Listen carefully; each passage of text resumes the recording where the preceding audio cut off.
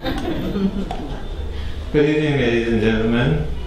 My presentation this evening, entitled Voice and Vision, is a delicate blend of nature poetry and some of the images that have inspired my poems over the years.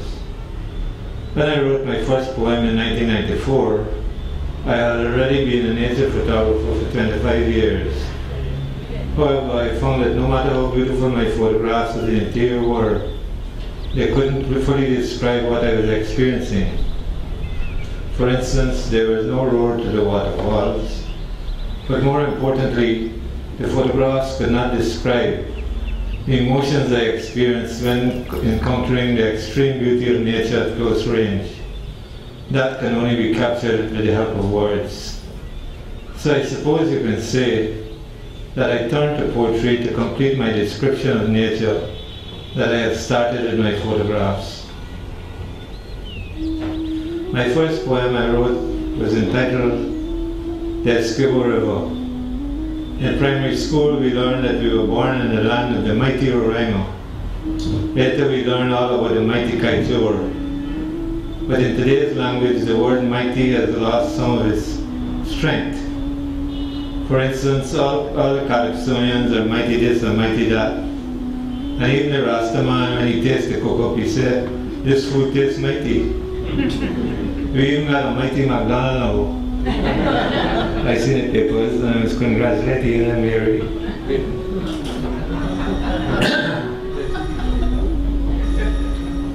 Having said that, I would still like to submit the Essequibo River as a candidate for mightyhood. How can photographs alone describe a river that flows more than 500 miles from the Acarai Mountains on our southern border to the Atlantic Ocean, creating hundreds of islands along the way, 3 of which, Leguan, Wakenham and Hog Island, are larger than some of the island nations of the Caribbean. I'd now like to do for you now my first poem, The Essequibo River.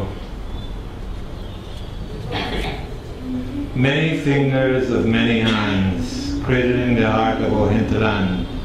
From bubbling beginnings in high Acarai, you come to us, messenger of Mother Nature, to nourish flora and fauna, forest and farm, Amerindian coastlander all with an even hand. Tumbling from the highest peaks to quench savanna below, how wise your waters must be, as things men only dream of, pass daily before your eyes. At the end of your life's journey, great river and ocean entwined in a lover's embrace, to spawn a necklace of islands strung across your noble neck, finally surrendering priceless gifts to a most grateful nation. Thank you.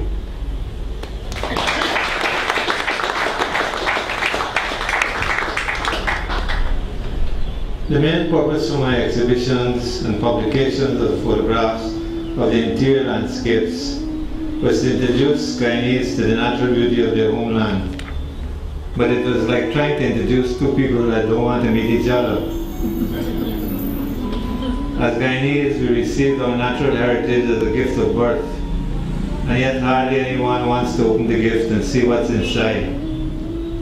These are a few random examples of our natural heritage. Guyana is a land of contradictions. For instance, we are below sea level on the coastlands, yet almost half the country is mountainous. Yet there are people who live all their life in Guyana and have never seen a Guyanese mountain. This is Eagle Mountain near Madia. It's part of the Petara Escarpment. These, of course, are caterpillars, or hairdressers as I call them. The reason I call them hairdressers is because, like some young ladies present, they sometimes use hair extensions.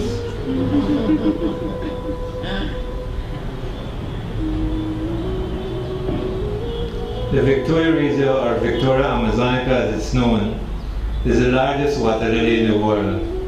It is our national flower, and it is found in the rivers of the Rupununi, as well as the upper reaches of the Burbage River. The reason why this flower is in full bloom is because the photograph was taken at 10 o'clock at night.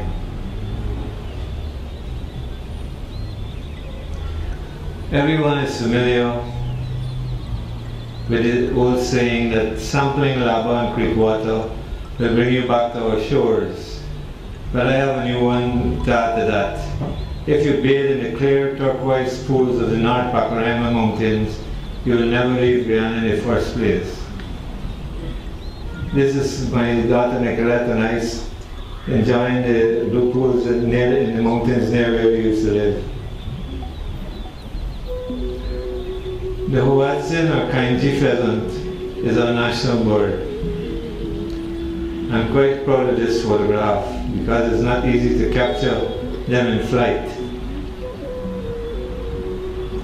A few years ago, I had the pleasure of reading my next poem in Toronto in the heart of winter to 250 shivering Guyanese. However, its message came too late for them, as they had already chosen to live in North America. I told them that in order to make such an important decision, they must first discover the beautiful land we were given. Only then they will be qualified to choose Guyana or not. The poem is called The Gift, and it is a poem for those of us who chose to stay at home. The gift. Some say stroke of luck or simple destiny. I say act of God, for only He could give this blessed land to me. With generous hand He shared His wonderland, be it mountain high or creatures small. By rivers spread or fearless tread, we must go forth to greet them all. But if we are to love, we first must learn. The orchids scent, and each forest pathways turn. The savanna bloom, and every part's call. The jaguars growl, and the roar of the waterfall. The most fitting way to give thanks to Him is to love our land and scale its mountain rim. For our sweeter dreams of mountain streams when we are old and eyes roll in. And when our life comes to an end, how happy we should be, knowing our children will have to spend such a wondrous legacy. Thank you.